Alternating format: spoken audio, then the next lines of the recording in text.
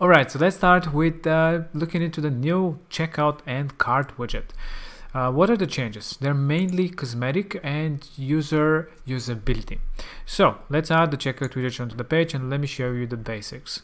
So here, as you can see, there is slight changes in terms of UI. It's easier to get to the styling. For example, you can adjust the design of the whole thing, and we added new things there, so I'll show you in a moment.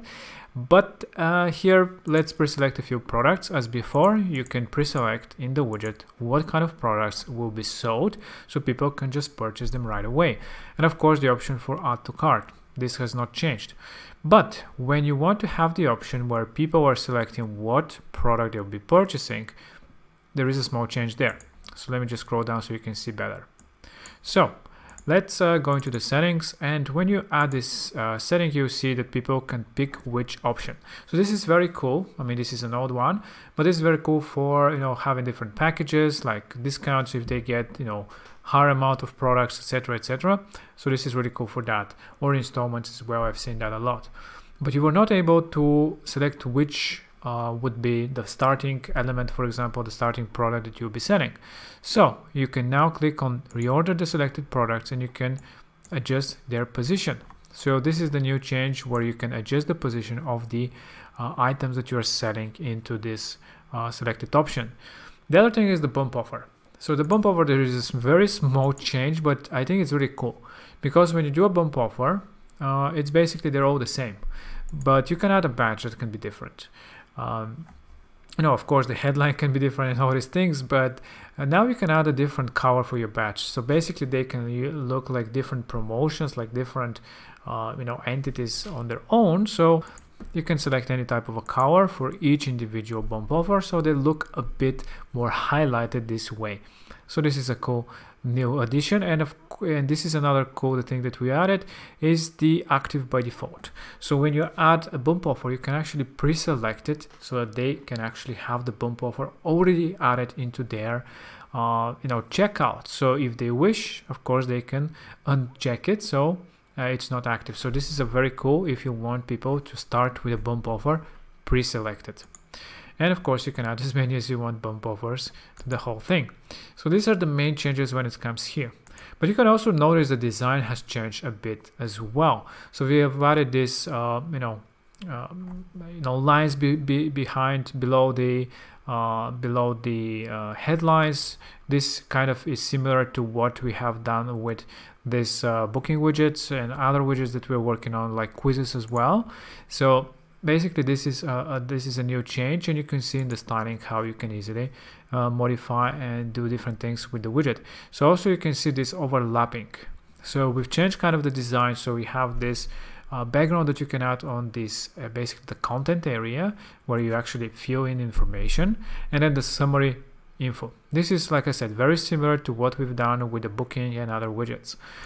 So it's the same theme.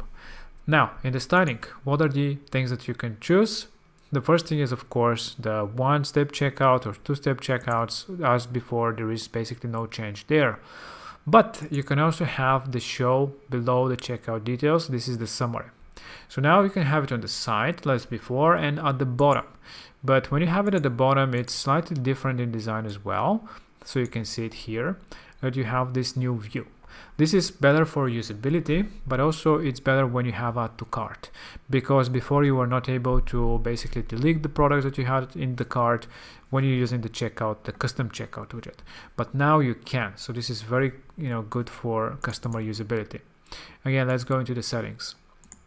So you can do other different modifications of the whole thing, and let's go into one by one. So basically the customer and billing details, this is the new area settings that we've added, where you can add some kind of a background there that you were not was not able to do before. You can add like custom fonts, let's say this one as a font as well. So you can have a lot basically more customization of that, but you can also modify what are the titles of your headlines of your different sections here. By default they come pre-translated, whatever the language is, but here you can set whatever you want to be your headlines.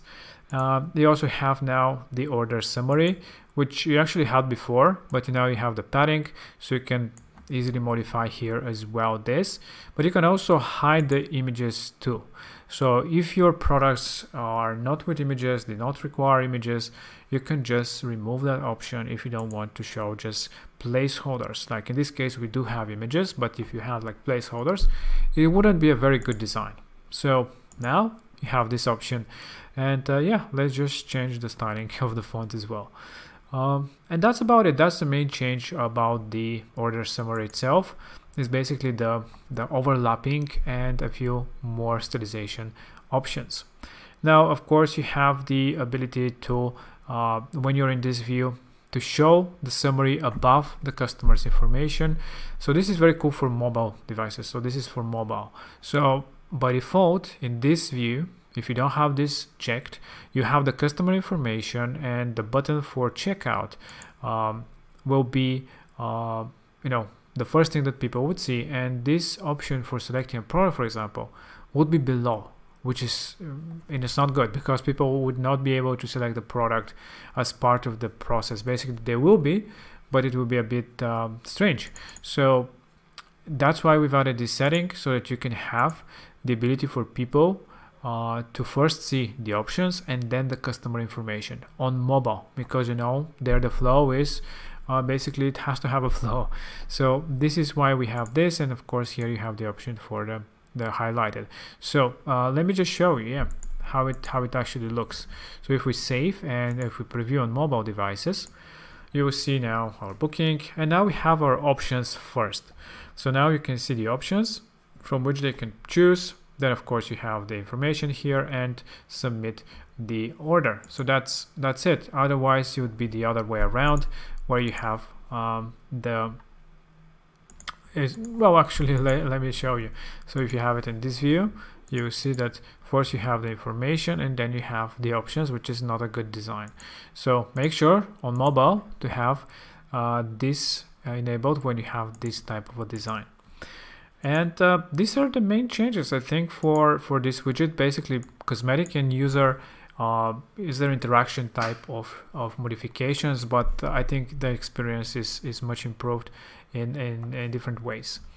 So what are the other things that we've added is actually the cart. So you can access it from the system pages, and you'll see it here, the cart. So the cart, it comes with this new default design. Here we have 3 pre-selected products, and this is the new.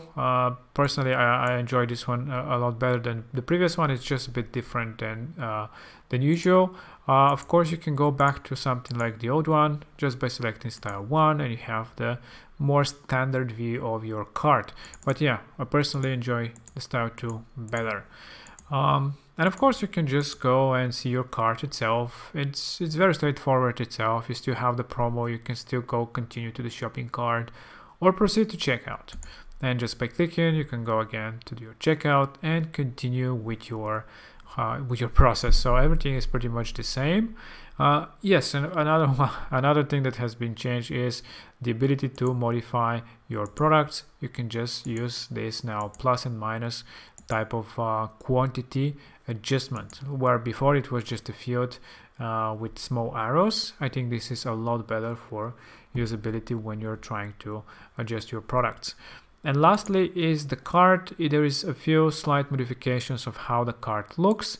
For the most part it is the same, but it has slight UI changes too. Nothing user modifications. It's basically the arrangement of the pricing and the products, and the rounded corners I think is a lot better as in terms of design. And this is basically it. This is the new checkout, the new cart designs. Of course, the new store is coming very soon with brand new whole sections and functionalities. In a few weeks should be available, so stay tuned for that. It will be a huge update there. But this is the new checkout, the new changes that you can do. It's pretty cool. It's a lot more customizable than before. I think you'll really enjoy these new things. So let me know in the comments below, what do you think of the new customizations, and is it user-friendly, more user-friendly than before? And yeah, do you think that will improve your checkouts? So yeah, like the video if you enjoyed it, and let me know in the comments below what you think. So talk to you in the next video.